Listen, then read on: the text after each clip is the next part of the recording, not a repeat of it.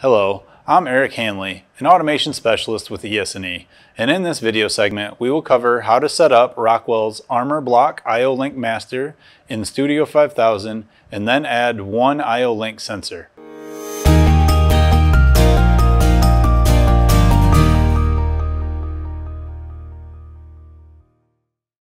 Before we jump into our content, ES&E offers online training through YouTube. Please like and subscribe to the ES&E TV YouTube channel for how-to applications and other automation content. To start our demonstration, we're going to add the I/O Link Master into an existing Studio 5000 project. Once in the project, you will scroll down in the project organizer, then right-click on the Ethernet module and select New Module. This is the same for adding any remote I/O over Ethernet, but make sure that you do not select the backplane or the chassis. When the new window pops up, you can filter by typing in IOL, which will limit everything that you see to I/O Link Masters with add-on profiles for your Studio 5000 project. Once you find the proper module, you highlight the device and click Create. This launches a new window where you will configure the I/O Link Master. You start by giving it a name, which we will use I/O Link, then assign the IP address, which is 192.168.1.1.1.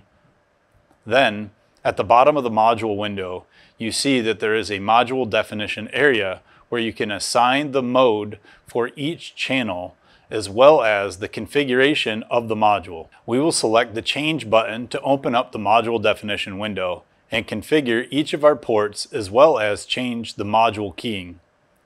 If you see that the channel has a drop down for each individual port to change it between I/O Link, digital input, digital output, disabled, and fallback.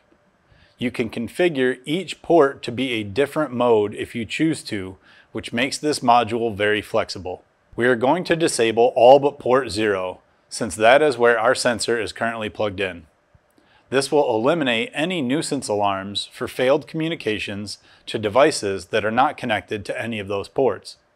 And then we're going to change the keying to compatible module. This will verify that we have the same major revision, but it does not care about the minor revision differences. Now we can select OK and Yes to the prompt stating that we are changing the module definition and verifying that we intend to make this change. Now, with the module set up, you can see all of your standard tabs with an addition of the new I/O Link tab, which we will use to add our device. All other ports will be grayed out because we've only enabled channel 0. To add the sensor into channel 0, you need to click on the Change button located in the far right side. This will launch a new pop-up where you select the I/O Link device. It will already be populated with all the current Rockwell devices, but if you are missing a device, you can select the Register IODD file button. The IODD file is basically an EDS file for an I/O linked sensor. When you need to register the IODD file, it will be in an XML format that you need to get from the equipment manufacturer. After you register the IODD, it will then appear in this library. We are now going to add the 42JT sensor by selecting the appropriate folder and drilling down to the exact part number in which we have 42JT-D2LAT1-F4. That's our photoelectric sensor, and once we've highlighted it, we will then click Create. Then we will want to change our keying just like we did for the module and change it from exact match to disabled. This will remove any errors for not having the exact sensor. It is all based on your preference if you would like to keep the keying so that you are notified if the sensors are not identical to the one that you have configured. Next, we will select what we want in our process data. From the drop-down, you can see there are various options that you have for the process data. This data comes across as a UDT in the controller tags for each data point, such as a trigger or signal strength. In our example, we will leave it as the default and then select OK and Yes to change the module definition again. With the sensor created, we then go back into our I/O link tab, and then you can see the offline parameter configuration for the device. Each device will have its own parameter set and different configuration tabs. If you want to change the sensor configuration, you can set it all inside the project and download directly from the PLC through the master and into the sensor. This is all done without messaging, but if you have something that you want to change programmatically, then you can still set up messaging to do so. With the master created and the sensor added, you will now see the tags in the controller tags. The tags will start with the name you used for the master module. Then you will see separate tags created for each channel's process data values, as well as some pre-configured status and fault tags for each of the channels. Now we will need to download this configuration into the PLC and go online so that you can see the remaining features.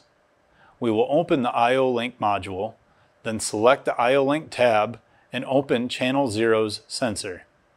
You will now see live values for the configuration parameters as well as diagnostics. For example, from here we can turn on the locating indicator LED. We will change it from the drop-down menu and select Apply. Then Yes to confirm that we want to make the change to the sensor. When you apply the parameter changes to the PLC stores the values in the I/O link master. If you want the PLC to always override the device data, then you can enable automatic device configuration under the sensor setup in the column labeled Data Storage. This will enable the PLC to keep the parameter set as well as the I/O link master. Now you have seen how to set up an Armorblock I/O link master and add an I/O link sensor. The process is simple for the amount of extra data that you get from your sensors. As always, thank you for watching, and if you have any questions, please contact your local ES&E account manager or automation specialist.